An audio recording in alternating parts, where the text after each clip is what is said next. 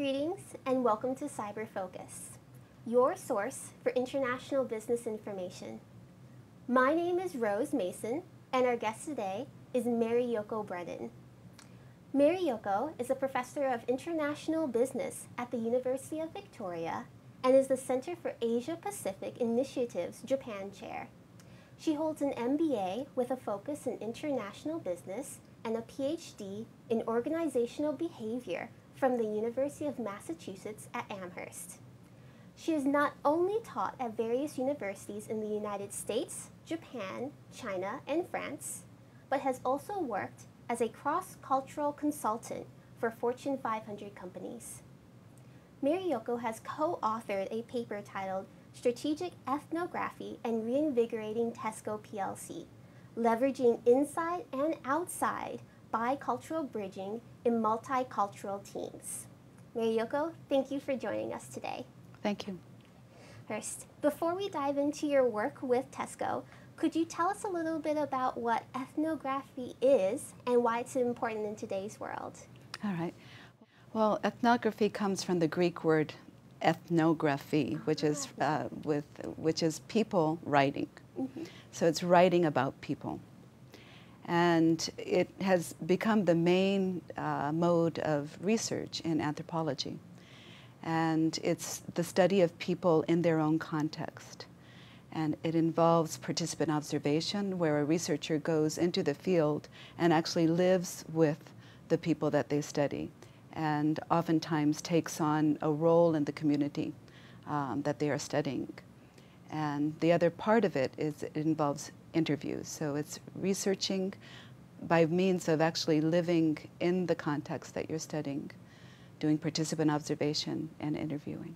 Oh, that's great. Seems like a lot of ground level work there. Mm-hmm. So you worked with Tesco, which is one of the largest supermarkets in not only the UK, but the world.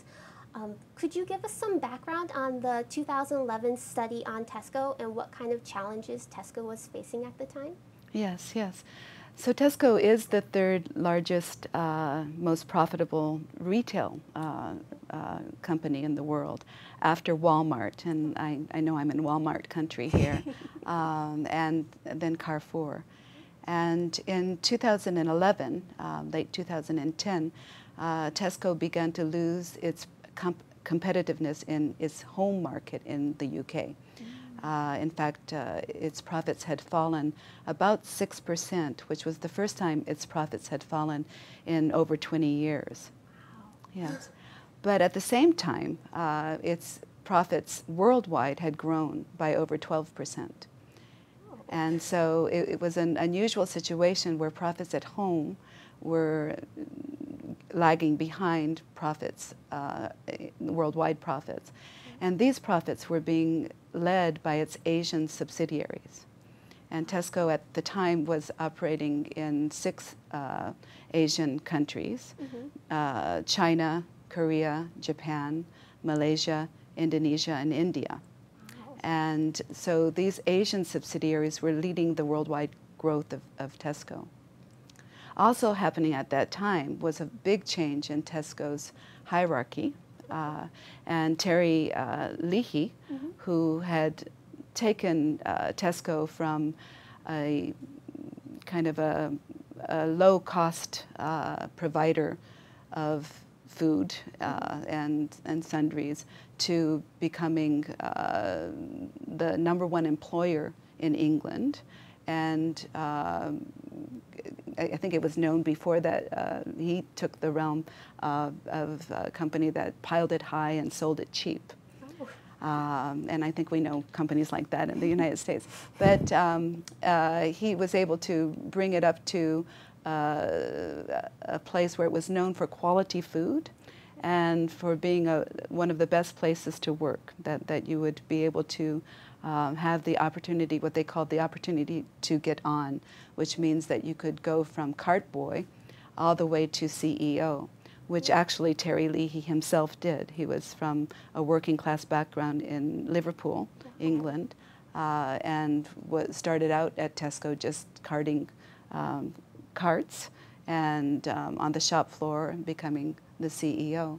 So kind of a story that we're used to in the United States, the rags to riches, but not at all the case in the UK. So it not only did he change the image of Tesco from kind of a cheap wholesaler to a place where you could get quality food and feed your whole family, to a place where you would want to work and advance yourself. Yeah.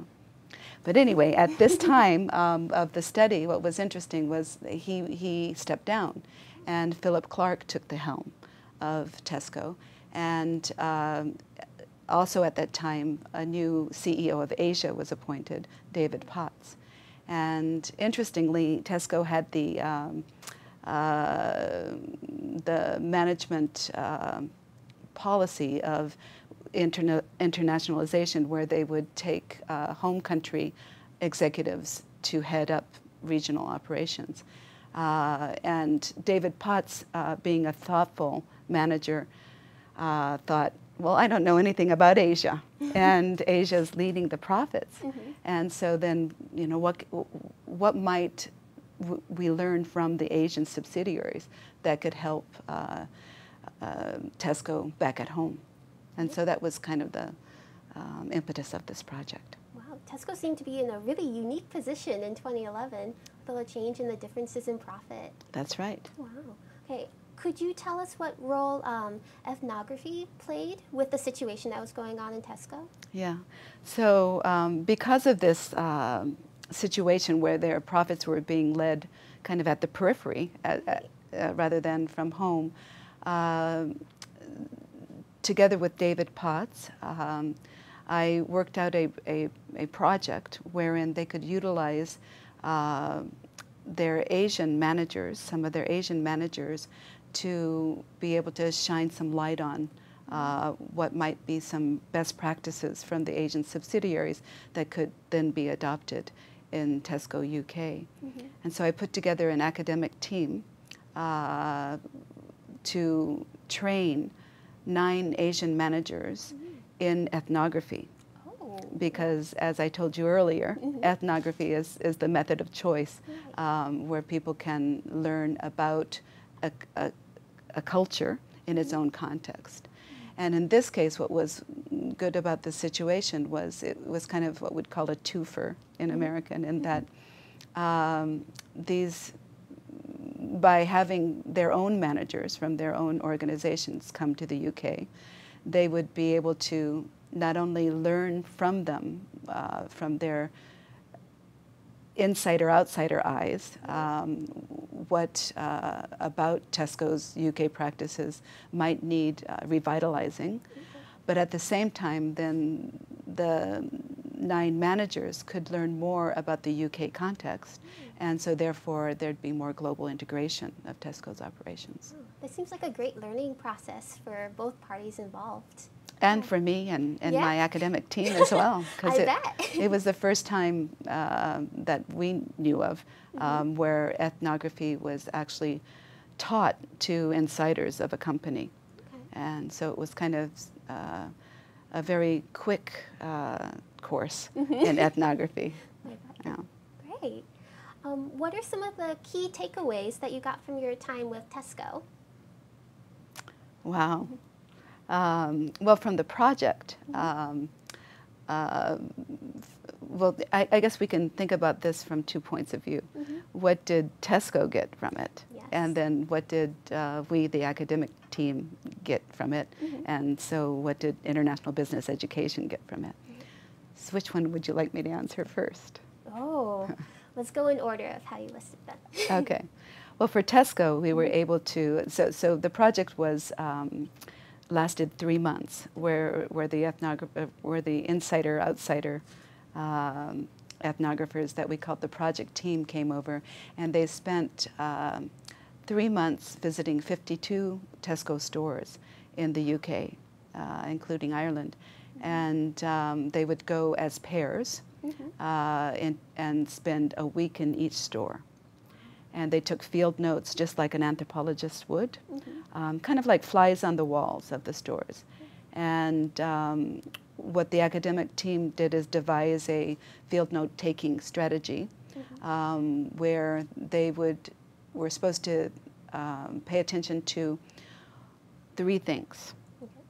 So, and we called that the flying spaghetti monster, FSM. What's familiar, what's surprising, and what do I want to learn more about? Okay. And they were to take notes on the flying spaghetti monster in each of the contexts that they were in. And in so doing, they created pages and pages of field notes that then the academic team helped them analyze in order to surface what were the key areas in which they could contribute to Tesco's renewal. And I think we came up with about 34 different areas that then we whittled down into 10 main aspects where they could help give recommendations. Yeah. And in many of those areas, they're already improving upon their practices. That's great. Seems like it was a great experience for them, especially going to so many stores and getting that field work in there. Yeah. Yeah. One of them actually wanted to, switch jobs and become an anthropologist. Really? We'll just said You that later. them. Yeah, that wasn't what Tesco really wanted us to do. But, yeah. Oh, wow. So after doing the study and learning what you did, how do you see the future of Tesco now?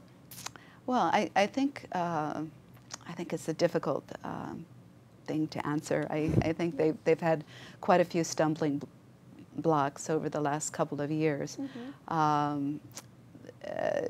still in their home market. I think directly after the study, they began to rethink their internationalization policies and employ and give more credence to what is going on in their overseas subsidiaries, what they can learn from them, and that it was important for them to revitalize some of their practices. And one of the issues, I mean, just to give one of the 10 for an example, or I could maybe mention 2 very different ones, but one was in regards to the opportunity to get on issue. Even though this was a very important criteria for people to join Tesco, what the researchers found out is that not very many people had taken that opportunity or were actually, I guess, taken the opportunity. They may have been given it. And by that was something they found that was surprising, because it was one of the catch lines about Tesco, opportunity to get on. And when they went to find more about this, what they found out is that in order to take the opportunity to get on, an employee at Tesco needed to be able to move geographically somewhere in the UK, and also to take on a different type of job, so that they might have been stock boy, they might have to go to maybe the online ordering business, et cetera, et cetera. And so what we recommended as the project team was that they needed to be clearer up front what the opportunity to get on involved, and set the expectations more properly. That kind of thing, Another one was they learned from the Korean subsidiary, for example. The Korean subsidiary was a joint venture with Samsung. And because of that, one of the innovations that Home Plus, which is the name of Tesco in Korea, came up with was an app for your smartphone, Samsung smartphone, which was a Tesco app where they could actually, while waiting for their trains, when commuting to and from work, they could scan using a barcode app scanner on their iPhone products that they wanted, that they needed, the food products at home, from a placard, at the train station, and then they could order it online, and by the time they got home, there was their food. Wow. So this is the kind of thing that you can learn just from the serendipity of the entry strategies and the partnerships that they've had to then implement at home. And so I think any multinational that is sensing knowledge from their periphery and melding it back to home and then redeploying it is going to be a successful firm. I think Walmart better watch out. It sounds like it. What are some other uses for ethnography in business that you've discovered during your career? Well, it's my main method Right. as an academic researcher. And I think the main uses of ethnography is to understand, to have deep understanding of context. And the consultants abound that have templates for companies on whatever issue it is that they're faced with, whether it be change programs or whether it be internationalization strategies or market entry strategies. But these templates are not custom made fully. And so, and even if they were custom made, they don't involve interviews with employees in their own context. And they certainly don't involve the consultants living with the employees themselves, you know, so stepping into the shoes of the employees. And as global competition becomes more and more severe, I think that there's not going to be a better way to compete than to use insider ethnographers. Because if it's insider, then you keep the knowledge inside. Ah, yes. You see, It's key. and and so that's very an important strategy, I think. Well, is there anything else that you would like to add onto our discussion today? Yeah, maybe one thing which comes from another area of research that I do, which is on biculturals as an important human resource for companies. Statistics are showing that the largest demographic that's entering the workforce is bicultural, meaning people with more than one deep socialization in a culture. And I think California by 2014, which is now, 60% of the incoming workforce will be bicultural. Wow. Yeah. And the study we did at Tesco was using biculturalism at the organizational level. So we had people from Asian subsidiaries be insider and outsider. So but they weren't internally bicultural per se. Although a couple of the managers that we trained were knew English very well and knew the English context better than others. But what I'd like to end with is the importance of understanding this demographic, and that being bicultural doesn't necessarily mean that you're bilingual, and not all biculturals have internalized their biculturalism the same. And so some biculturals are people who are homeless, that were neither a part of the country that they're growing up in, nor did they understand the country of their parents. Right. You know, and these biculturals are particularly good as ethnographers, because they always were participant observers, and so they pay attention to things that others take for granted. There are other biculturals that are what we call both ands. You know, that they have really understood and feel integrated in both of their cultures. And these are biculturals that are very useful to companies in terms of explaining different contexts and culture-specific information. Whereas the neither nors are probably better at pointing out things that nobody else has noticed. Right. And so this is a very important opportunity for companies to understand what are the skill sets that these people bring. Yeah, it seems definitely like in this day and age that's becoming more and more important. Right. Well, thank you, Mary Yoko, so much for your time and coming here today to speak with us. You're welcome. Thank you. And thanks to the Vincent and Eleanor Ostrom Workshop in Political Theory and Policy Analysis for bringing Mary Yoko to campus. That's all for this edition of Cyber Focus.